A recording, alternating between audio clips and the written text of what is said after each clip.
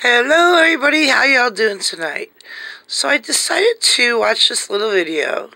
I'm watching Hannity, and I see, if you look at the left of the screen, there's a UFO, a tiny little UFO. And it's going to fly into Biden's one ear, travel through his head, and then go out the other ear. So this is clear evidence that this is UFO disclosure. Total UFO disclosure. Tiny UFOs traveling in through one of Biden's ears and going out the other ear, proving that this man has no brain. So, here we go. Knew darn well Joe would be humiliated, and for good reason. Instead, Joe delivered a short scripted... Did you catch that? Let's try it again. Let me see if I can rewind a little bit. Do. Oh, here we go. Stop.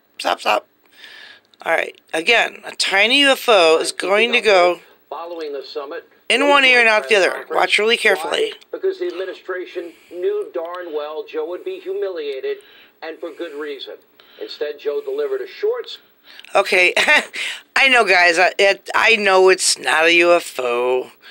I guess. It's most likely a plane in the background. And because it's in the background, it's blurry, so you can't really tell what the heck it is.